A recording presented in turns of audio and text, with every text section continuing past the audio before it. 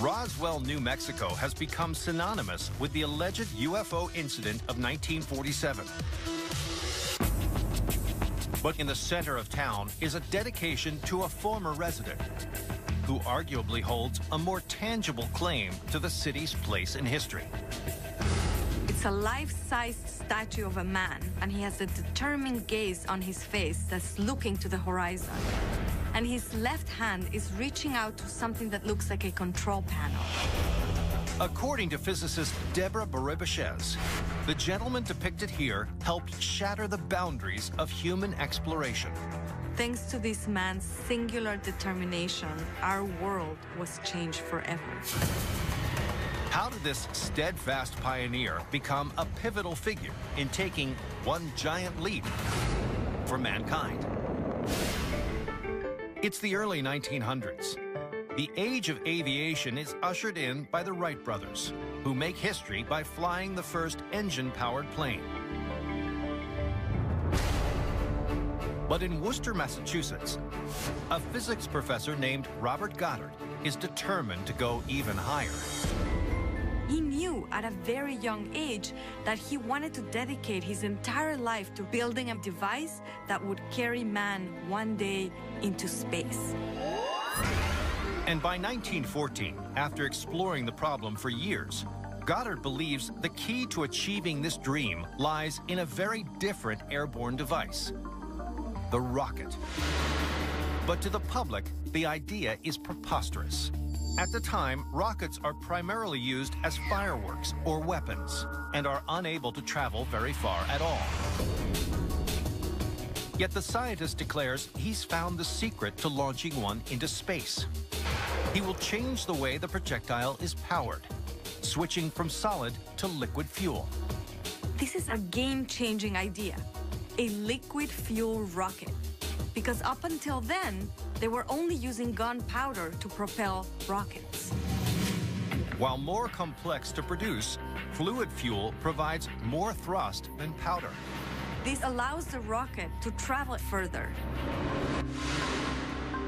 Over the next several years, Goddard dedicates himself to his mission, presenting his theories in numerous publications. But his unconventional work is ridiculed by the press. They call this idea of the possibility of traveling to outer space outlandish. Yet Goddard is undeterred. And in 1926, on his aunt's cabbage patch, the physicist and his team are ready to test one of his first liquid-fueled rockets, which he calls Nell. They gather to put this colossal project to the test. They nervously ignite the diminutive rocket and wait.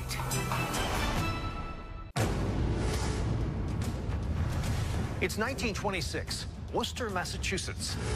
Physicist Robert Goddard is convinced that one day rockets will reach the moon. But he's ridiculed by the press, who claim he's nothing but a dreamer. So can Goddard prove his ambitious ideas are more than just pie in the sky? Goddard has just ignited Nell, his revolutionary liquid-fueled rocket. He watches, and to his great delight, the rocket takes off. It climbs 41 feet, and then it falls down to the ground. Despite not traveling very high, the projectile has made history. It's the world's first successful launch of a liquid-propelled rocket. In 1930, Goddard moves his team to Roswell, New Mexico, where he continues to build bigger and better rockets. Some climb almost 2 miles above the Earth's surface. But despite these achievements, the press continues to mock him. Goddard received an incredible amount of criticism, and yet he believed in his goal, and he remained determined to make it happen. However, in August 1945, tragedy strikes. Goddard is diagnosed with cancer and passes away. And it looks like his dream has died with him. But then, in 1957, 3 decades after Goddard launched his first rocket from his aunt's cabbage patch, President Eisenhower establishes NASA with the eventual goal of sending a man to the moon. And when NASA started researching how to achieve this, they realized that there's no way to do this unless they take into account all of Goddard's research. And in 1969, having been transported into space by a liquid-fueled rocket, Neil Armstrong takes man's first steps on the moon. The historic event vindicates the pioneer who was once so mercilessly mocked by the press.